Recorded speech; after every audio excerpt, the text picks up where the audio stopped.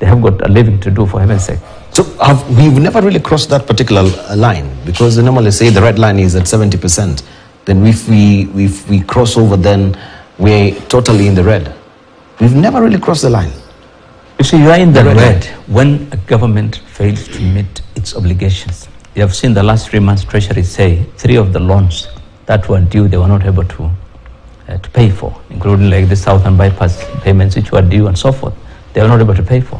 And so when the government is unable to pay, what they simply do is to renegotiate or to reschedule. You're just pushing it back.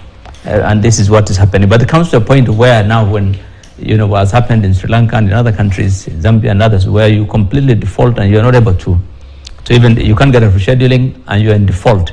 That's the red line internationally, where then you're declared to be a defaulter and you will not qualify for further loans in the international market. But otherwise, as a country, there's no limit, 70 or 80, you can even make it 100%. They'll still keep on taking it, and what this government has done is they do something in economics we call the rebasing of the GDP. So the GDP, you rework the GDP and say, okay, our GDP has now gone from 10 to 15 trillion. So the percentage now goes down immediately of the loans. And this has been done, in the last 10 years. Yes, rebased GDP. And so, if you tell Kenyans, I have grown the economy, we have gone from number 12 to number 6. It means nothing to me, frankly, if I cannot put bread on the table, if I cannot pay school fees for my children. You've seen every day on your news how many kids are unable to report to school after the schools have been open in this term.